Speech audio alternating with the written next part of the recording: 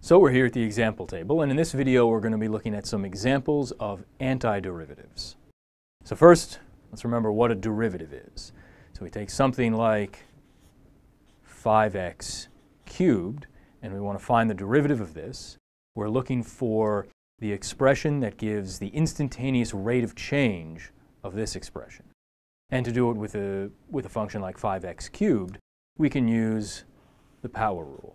So we have the 3 up in the exponent, that comes down, we multiply it by the 5, and we get 15x, and we subtract 1 from the exponent and get 2.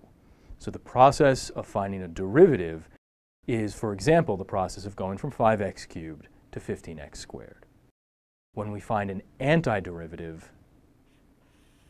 we're simply going in the opposite direction.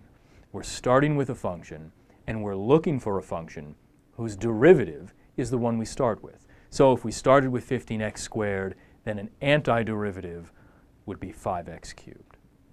So let's look at some examples.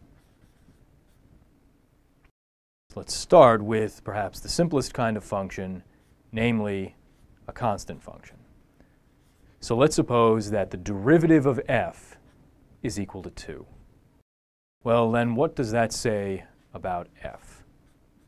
What kind of function has a constant derivative?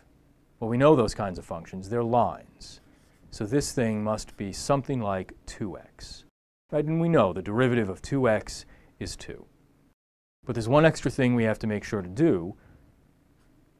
We have to put a plus c here, because we know that adding a constant to a function doesn't change the derivative. Right? The derivative of 2x becomes 2, and the derivative of c, no matter what c is 0.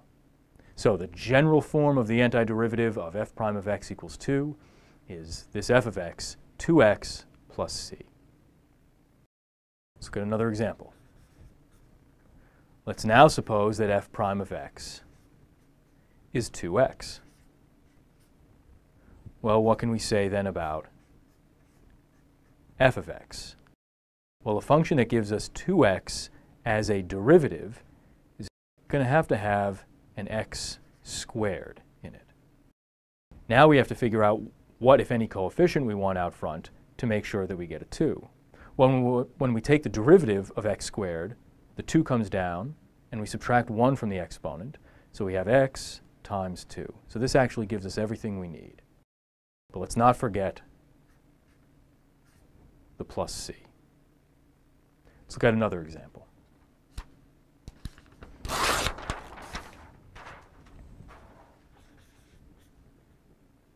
So let's now suppose that f prime of x is 7x cubed. So the coefficients here aren't going to work out quite as nicely, but we can still figure out what f must be. So we know we want a function whose derivative involves an x cubed. That kind of thing is going to come from a function with x to the 4th, right? Because when we take the derivative of this, the 4 will come down and we're going to get an x cubed term. So all we need to figure out is what coefficient to put in front of x to the 4th, such that when we take the derivative of this thing, we end up with a 7. In other words, we're looking for the number such that that number times 4 gives us 7. And that is 7/4. Right? The 4 comes down, 7 over 4 times 4 is just 7. And with the plus c, we see that f of x is 7/4 x to the 4th plus c. Let's do one more example.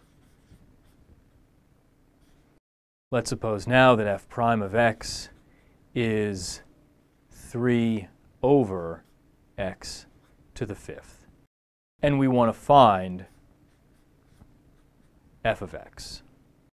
Well, when we're finding antiderivatives, we generally want to do the same thing that we do when we're finding derivatives, which is rewrite an expression like this as 3 times x to the negative 5th, which enables us more easily to use the power rule. Here we're going to use the antiderivative version of the power rule like what we did above. So we know that we want x to the negative 5th in the derivative. That's going to come from something like x to the negative fourth. Again, we have to figure out what this coefficient is. This coefficient needs to be the number such that when you multiply it by negative 4, we get 3. Well, that means that it's negative 3 over 4. And not forgetting the plus c, we find that f of x is negative 3/4 x to the negative fourth plus c.